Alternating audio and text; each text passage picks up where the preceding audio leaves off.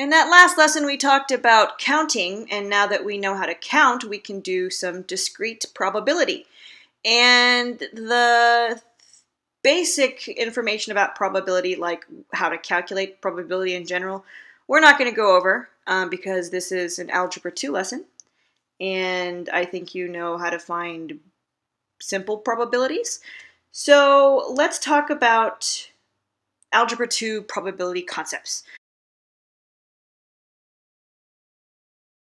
Well, discrete probability is all about counting the number of items in sets. So first, we'll talk about the intersection of sets. And these are elements that belong to both, meaning they are common to both. So for example, using our set notation, I have the set ABC, and then I have an upside down U, which actually stands for intersection. And then I have another set, AEIOU. And so if I want to find the intersection of these two sets, they are the elements common to both sets, which in this case is the letter A. Now, not all groups of sets have intersections, so we of course need a word for when our sets do not have intersections, and that word is disjoint. So if you have two disjoint sets, that means they have nothing in common. In contrast to the intersection, we have the union. And the union of two sets is the joining of two sets, meaning elements that belong to at least one set. That's the way that we say it mathematically. So the union is written with the set ABC, union for U for union, which totally makes sense, and then AEIOU. And if I want to join those two sets together in the union, I'm going to write A once because they're common, and then I have the B and the C and the EIOU. So the union is when I squish the two sets together, remembering only to count that repeated element or those repeated elements once. Now, if you want a throwback to elementary school, you can look at this in terms of Venn diagrams because sets and Venn diagrams go hand in hand. So here is a Venn diagram of these two sets.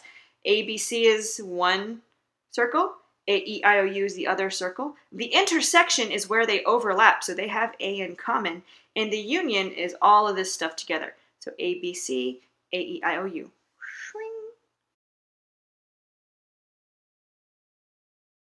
The reason why we talk about union is because we want to find the probabilities of unions. So it says if A and B are events in the same sample space, meaning same experiment and number of outcomes in the experiment, the probability of A and B occurring is given by, it's a union of A and B. That's the probability of A happening plus the probability of B happening, subtracting off anything that's common, all right? Now this is best illustrated by an example, and I'm going to go back to the standard deck of playing cards. So one card is selected from a standard deck of 52, and please make sure you know the basics of a standard deck. It has 52 cards, 4 suits, 13 cards in each suit. We don't count jokers, that's not standard. And I want to know what is the probability that it will either be a heart or a face card, all right? Now, I'm trying to find the probability of it being a heart or a face card. Oh, and I should have drawn a little happy face. So the way I find this probability is to find the probability that it's a heart, find the probability that it's a face card, and then find the probability that it's both a heart and a face card. I know that I have 13 hearts in a deck. So the probability that a card drawn at random is going to be heart is 13 out of 52. And I know that there are 12 face cards. And a face card is a card with a face, meaning queen, jack, and kings. So there are 12 of those in total. But I know that those two sets are not disjoint because there are face cards that are hearts. And I need to take that out. So if I think about it, there's the king of hearts, the queen of hearts, and the jack of hearts, which are counted in both of these. So I have to subtract one of those instances off.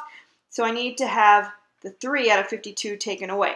So the probability that it's a heart or a face, and it's or, not and, or, big difference, is going to be 13 plus 12 minus 3 over 52, which is 22 over 52, or 11/26. Now, you must read your questions very carefully because or is very different than and, which you should have remembered from the inequalities unit. Or means I want one or the other. If I had said and, then that's a much easier question because if I want to know if the probability that it's a heart and a face card, then, well, that's just 3 out of 52 because I only have 3 of those. But the word or changed this to being a union problem, which requires me to subtract off the intersection. Now, if I'm lucky, I'm going to deal with mutually exclusive events, which means the intersection of the two sets is empty. The two sets are disjoint because if you're mutually exclusive, you are one or the other, not both at the same time. So if the events are mutually exclusive, then I don't have to worry about subtracting off the intersection. I just have to find the probability of A and add it to the probability of B. So think very carefully. Do you have overlap in your probabilities or not? Another big question when you are dealing with discrete probability and counting, you have to think about whether or not your events are independent or dependent. If they are independent, then the occurrence of one has no effect on the occurrence of other. It's like if I have that bag of marbles and after I draw one bag, I put it back into the bag so that the contents of the bag never change from one draw to the next.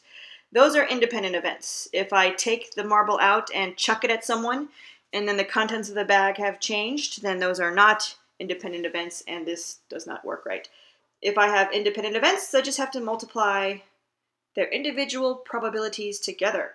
And so we use that fact for examples like this. A random number generator selects 3 integers from 1 to 20, and you need to find the probability that all 3 are less than or equal to 5. And since it is a random number generator, I have 3 numbers that are going to be drawn. And I know I can just multiply the individual probabilities together because what the computer or random number generator shot out the first time has no impact on what it's going to shoot out the second time or the third time because it's random. So to figure this out, I need to know the probability that one of these integers, the first one, is going to be less than or equal to 5. And so there are 1, 2, 3, 4, 5 numbers that are less than or equal to 5 out of 1 to 20. And so it's 5 over 20. And the second number has also a chance of 5 out of 20 of being less than or equal to 5. And the last one is also 5 out of 20. And those, of course, all simplify to a fourth, which leaves me 1/4 cubed, or 1 over 64. Now, a serious headache saver with probability is knowing about this thing called the complement of a set. So complements are everything but. So the complement of A is written A prime, and so if I think about, well, what's the complement of rolling a 1 on a number cube? Well, that's rolling not 1, which is 2, 3, 4, 5, or 6. And, I mean, literally everything but that event is the complement of the event. So that means if I want to know the probability of the event or its complement, well, that's everything, so that's just 1. And most importantly, if I add the individual probabilities, I add the probability of A and the probability of the complement of A or not A, and then I'm going to get 1, which allows me to write this expression. If I need to find the complement of A or the probability of the complement of A, I just have to subtract off the probability of A. And I said, this is a serious time saver, and you will see in this next example. A machine averages 1 faulty unit every 1,000 it produces. What is the probability that an order of 200 units will have 1 or more faulty units? And this 1 or more faulty units is what makes this problem annoying if you don't know about complements.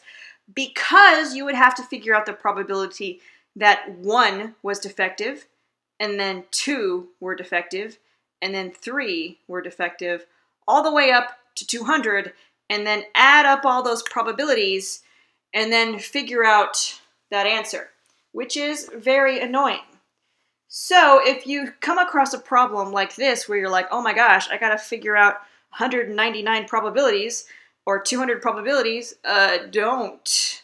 That means that I want you instead to use the complement. So you think about the opposite of this. So the complement of one or more faulty units is that, well, this includes one faulty unit to 200 faulty units. What's not included here? Well, the probability that I have no faulty units. So I have two options here. If I have a lot of free time, then I could, of course, find the probability that there's 1, probability that there's 2, probability that there's 3, so on and so forth, up to the probability that they're all faulty, which would be horrible. Or I could realize that the one case missing here is the probability that none are faulty. And if I know that this plus all of these equal 1, then this probability here is going to equal 1 minus the probability that none are faulty. So what would you rather calculate? The probability that none of these things are messed up or all of this stuff? Well, I'd rather figure out the probability that none of these things are messed up. So I have to think about what's the probability of one unit being perfect.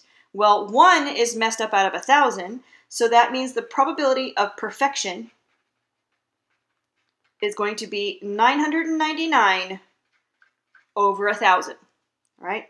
Now that's just one unit. This is just the probability that one of these things is perfect.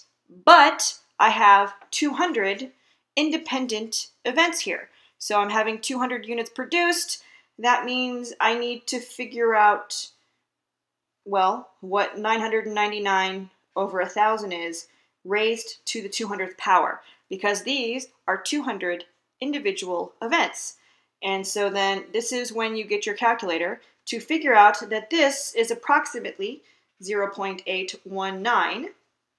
So the probability that every single one of those 200 units is perfectly functioning is approximately 819 over 1,000. So if I want to know if one or more of these units is faulty, well, I know faulty or perfect add up to 1. So then my actual answer is 1 minus 0.819, which is approximately 0.181, is the probability that one or more units is faulty.